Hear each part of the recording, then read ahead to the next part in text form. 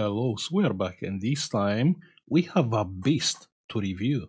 So here we have the GEEKOM GT1 Mega Mini PC having the Intel Ultra series. This one in particular is Ultra 9 Intel CPU, which has been launched last year. Why I'm saying this mini PC it's a beast? We're gonna review this PC. We have Ultra 9 185H with 32 gig of RAM and 2 terabytes of M2 drive. Now let's open and have a look inside. And there it is. Quite light. Ta-da! 19 volts classic round pin charger, HDMI, USB-C, and you have two LAN ports, 2.5 gig each. SD card reader, pretty nice. More USBs and also a headphone jack port. Now this is coming with Wi-Fi 7 and DDR5 RAM memory. And we have a power adapter, 6.2 amps. We have the power cable, we have a VISA mount and a HDMI cable.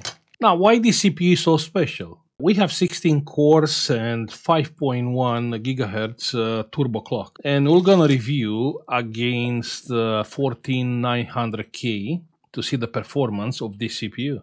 But I'm pretty sure it's about there. Also, the Intel Ultra CPU series are coming with ARC graphics. Now the power is plugged in. Let me plug the HDMI. HDMI is plugged in. This mini PC supports up to 4 8K displays.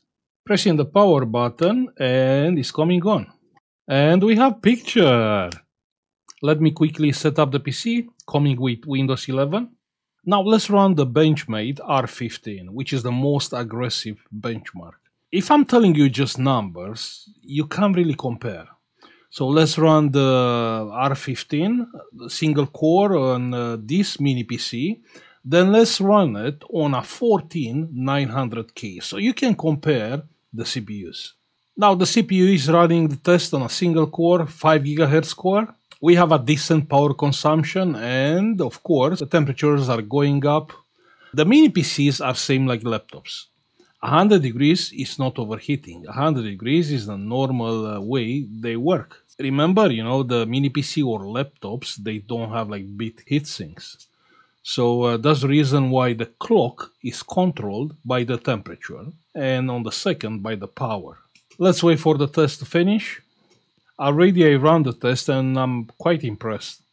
And we have 262 points. Now if I run the test on 14900K and the test is finished, we got 315 points versus 262. Now of course it's no point comparing the multi-core because here we have less cores. But let's run the R23, you know, just to see the score. Nearly finished. And we've got 18,524. Now let's run SSD speed test. And we've got like 5 gig with 4.3 per second. Quite a fast SSD. Let's open and see what we have inside. I'm very curious to see how it's built. We have few screws under the rubber cover and the back cover it's out. Okay, that's nice. So we have two full-size Wi-Fi antenna. Now the metal cover is removed and we have a crucial M2 SSD. PCI Express 4.0, but also you can use 5.0. And also RAM memory 32 gig. Under the M2 drive we have a BIOS battery, it's a coin battery. Also we have an extra slot for a small size SSD. And the BIOS chip is right there. Now let's go deeper. Now all 4 screws are out and now we have access to the CPU. And that's the mini PC. Wow, this is a large fan, check here. Cooling is very important. Let's have a look at the CPU. It's anything what can be improved here? Now check here, yeah? Check here. This is nice. So you have two heat pipes over the CPU. Then you have one heat pipe over the CPU power supplies. Proper nice. Let's take out the heatsink.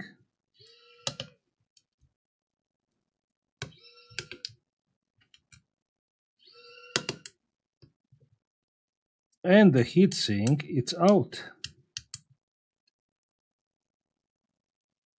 And now you can see how an Intel Ultra CPU is looking like.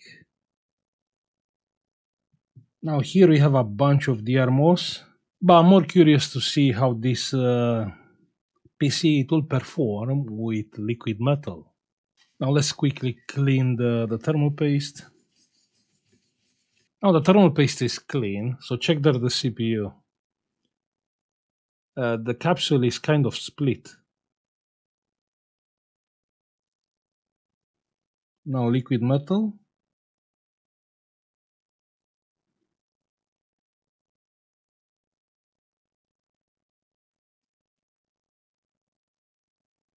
And is bonding easily with the CPU.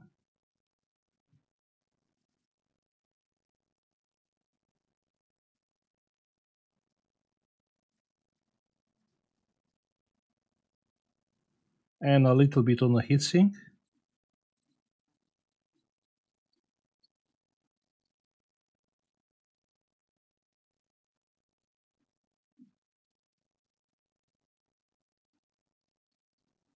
Perfect.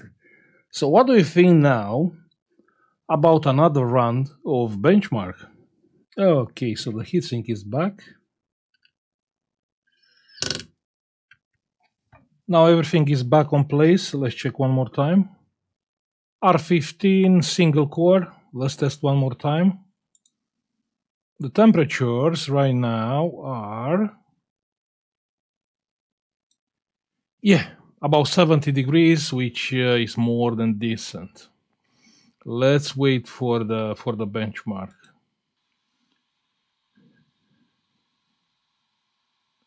And we've got, what we got? 281 points. Remember the 4900K was like 315? I mean, this is such a small difference. It's like a full tower desktop CPU compared with this one. And now you'll ask, okay, Sonny, but what about Intel Arc graphics? Can we game on this mini PC? Let's see.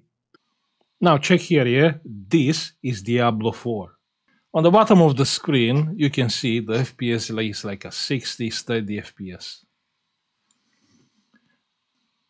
I mean, even playing the game, I will get the same FPS.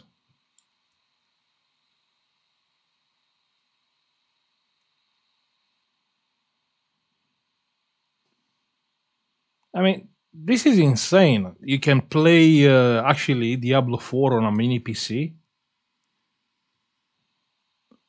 Probably this is the future. I mean, very soon we're gonna play games on mini PCs.